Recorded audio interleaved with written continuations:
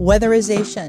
There are so many ways to become a prudent energy conserver. First, let's look at typical trouble zones: doors, windows, pet doors, baseboards, fireplaces, and window and wall mount air conditioning units. This is a tip. Check for air leaks on a breezy day with a lit incense stick. It works great to check for airflow. Never use matches or candles. Let's start with doors and windows. Any door with gaps between the door and the door jamb can be a big source of wasted heat or air conditioning. As a rule, you want to look for gaps. If you can see outside, the gaps are too big. Gaps can usually be fixed easily with adhesive foam insulation at about $2 to $3 a roll. It's easy and inexpensive to do. Make sure the area you're working on is clean and free of dirt, sand, and oils.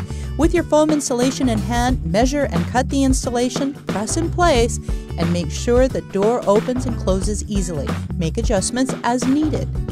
For windows, you want to look for worn sealant around window sills and make sure your windows open and close properly. Next, feel for airflow around the outside rim of your windows. A good fitting window should not have noticeable air movement around the window. To repair worn sealant, a simple tube of caulking works well.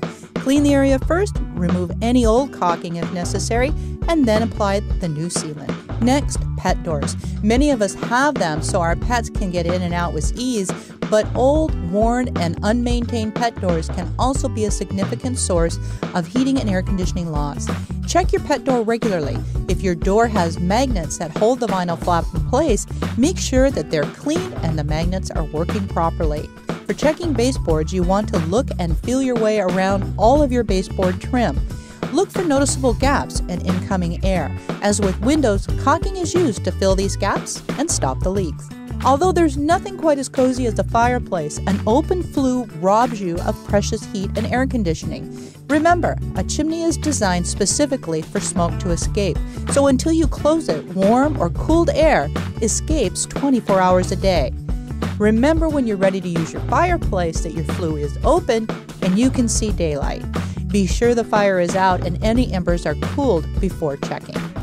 Window and wall mount air conditioning units are lifesavers for many people, and they've become more energy efficient than ever before. But despite all the improvements, the caulking and the weather stripping around these units can become old, worn, and deteriorated. Look and feel for air coming in from around the frame and check the unit twice a year.